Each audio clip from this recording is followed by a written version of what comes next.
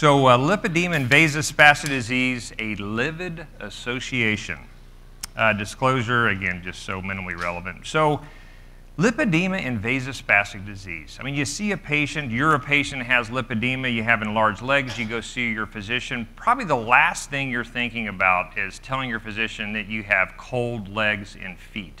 Probably not top on your list of things to mention. But yet this patient's legs are discolored and they're cold. So that begets the question, why would I create a lecture on vasospasm or cold skin in the setting of lipedema? I mean, where did the genesis for this presentation come from? Well, I got to give the amazing Dr. Herbst credit for this, because I'm sure a lot of you have already looked at her equally amazing website, where it's just replete with great information. And when I used to click on the lipedema portion, she would go through the salient features of lipedema, and then she updated it a couple of years ago, and she added the following. And note what she added here: hypothermia of the skin. So that definitely piqued my interest.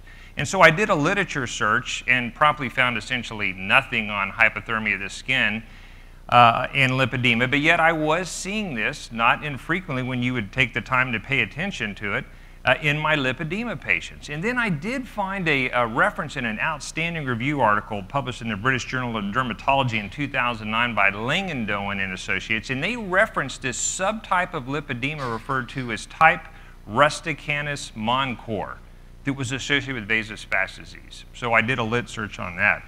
About the only thing else I found, at least this is refreshing to see, in this updated 2017 best practice guidelines on the management of lipedema. Look what I found here. The skin of the affected areas may feel softer and cooler than the unaffected areas. Interesting. So here on up-to-date, at least somebody is referencing it. You get a handout of this, so you can look at all. If you don't get a handout, just email me. Yeah, right? Is that, don't they get power? Just email me at work. I'll be more than happy. Just remind me to give you my email address. I'll be more than happy to give you the PowerPoint. So back to, I'd referenced this earlier. I found this reference to a subtype of lipedema referred to as type Rusticanus Moncor. I mean, God, what a mouthful.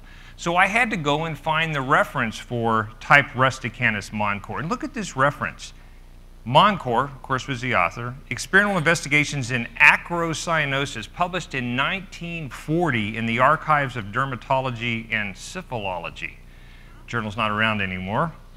And when I went and teased out the three cardinal features of this type Rusticanus Moncor, they were as follows. Number one, more serious complaints at a younger age. Number two, dull spontaneous leg pain, worse at the end of the day, suggestive of venous insufficiency but without varicose veins or reflux.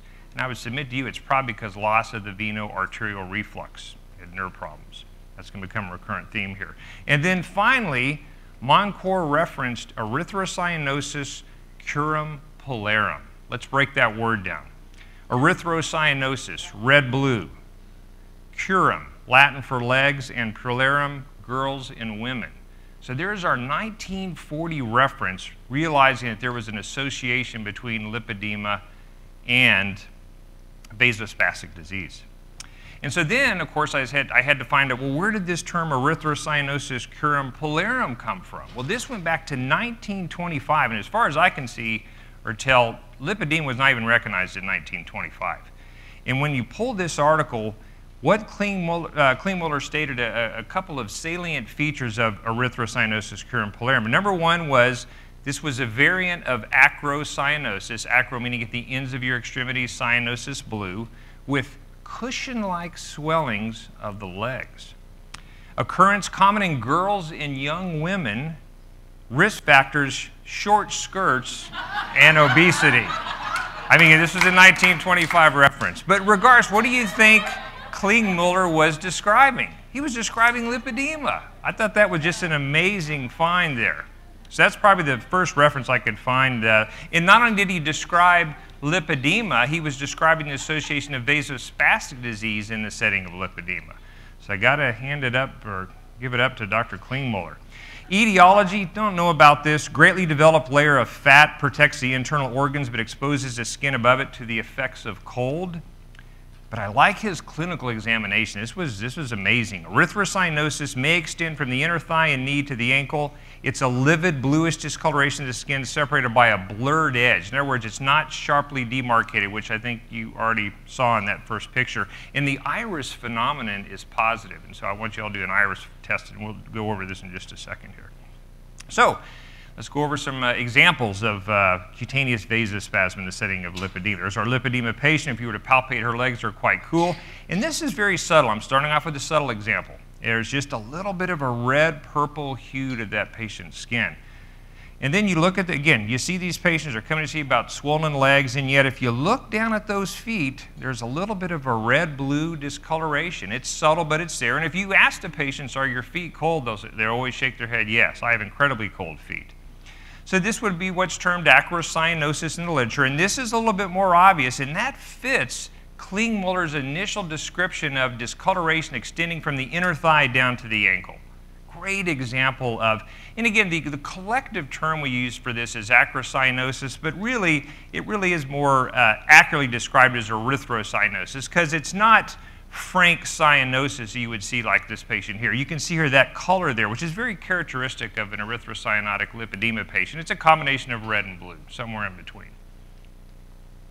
So what about this iris phenomenon or Crocq sign that was referenced all the way back in 1925? Crocq, by the way, was a French physician. It was a colleague of Dr. Raynaud, for all you know about Raynaud's phenomenon. And what you can see, the iris phenomenon is when you take a finger and you blanch the skin. First of all, you see that pronounced blanching. If you don't have vasospastic disease, you shouldn't really see much of anything on your skin at all. You shouldn't really blanch. And then even if you do, it quickly fills up from below. Versus the iris phenomenon, it looks like an iris slowly closing. And could you roll the clip here of the iris phenomenon?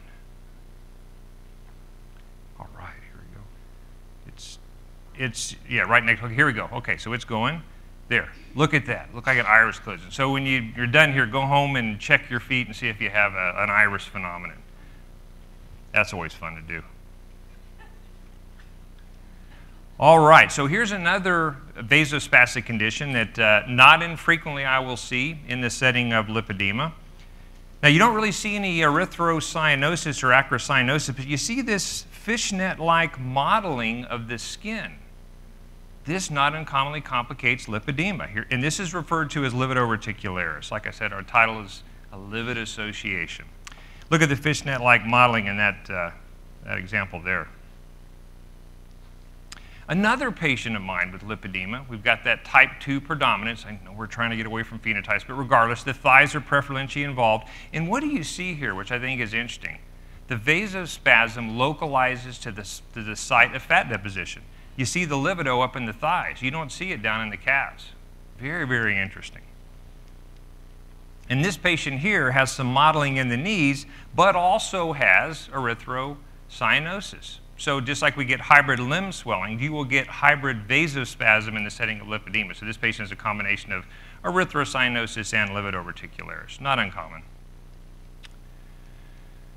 Now, so can you go in the literature and read about livedo-reticularis and lipedema? There's a big black hole if you look for information on this. And the only other person I've ever heard reference this is Dr. Erbs, not surprisingly. So doesn't this make you wonder, well, why does this occur? What's the pathophysiology of cold sensitivity and these cold-associated dermopathies in the setting of lipedema?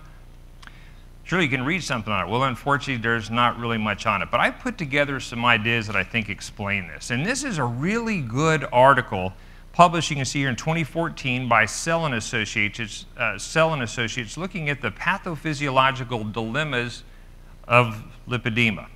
And I'm going to encapsulate this busy slide and just say the bottom line is that abnormalities within the forebrain, specifically your thalamus and hypothalamus, lead to inflammation of the sympathetic sensory nerves and a peripheral neuropathy. In fact, this slide was entitled Neuropathy in Lipedema.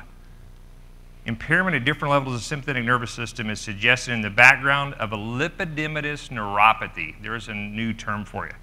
So then you're probably wondering, okay, fine, they have a lipidematous neuropathy or nerve damage. What does that possibly have to do with vasospasm? Well, here's the link. Remember that nerves regulate the tone of your vessels. They regulate the tone of the arteries. They appropriately constrict and dilate. They regulate the tone of your venules and veins at appropriate. And when they're inappropriate, you get these types of problems. So they have nerve dysfunction leading to neurogenic, nerve-related vasodysregulation. It can be manifested as color changes such as purple, red, white, temperature changes, usually cold, although rare instances of being warm. We'll talk about that in just a second. And even edema. This orthostatic edema that lipedema patients get at the end of the day is probably driven by a loss of the veno-arterial reflex, which is neurogenically mediated. Hyperhidrosis or sweaty palms and feet, I typically don't encounter that a lot in my lipedema patients. If somebody has, I'd like to know about it. Continuing our theme here on what happens when you have autonomic dysfunction or dysautonomia, it leads to these characteristic cutaneous vascular malformations that we just referenced. Erythrocyanosis, which again, in lipedema patients is more of an erythrocyanotic hue. Raynaud phenomenon, where you actually get sharply demarcated white toes or blue toes, and then they go back to normal. That's rare, but I have seen a couple of cases of this. Livedo-reticularis, very common. And then finally, erythromelalgia, where it's actually the opposite of Raynaud syndrome, where you get intermittently hot, burning red feet. And there is an example right there of one of my lipedema patients with erythromelalgia. And I met somebody at breakfast this morning that told me they actually have this. It was a good day of breakfast. Not for the patient, of course, but it's interesting because you don't hear this very often. And just to continue this theme on our potential link between lipedema and vasospastic disease. Here's an article, time's up it says, so I'm going to have to fly through these last couple of ones. Acrocyanosis, the Flying Dutchman. This is out of the Mayo Clinic. Boy, we're going to go through every one of these and take up your time. Just kidding. What I'm going to focus in on here is out of the causes, let's look at the heritable diseases. Ehlers-Danlos syndrome associated with acrocyanosis.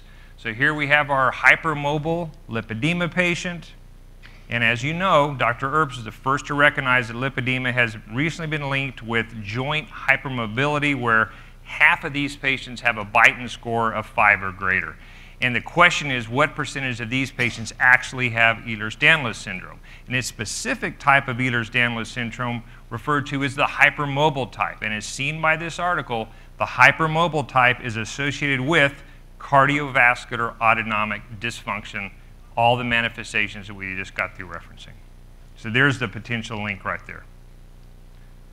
And when this article, they reference swelling and discoloration, peripheral vasoconstriction. In the interest of time, I'm just going to go through this. And finally, the last slide would be therapy.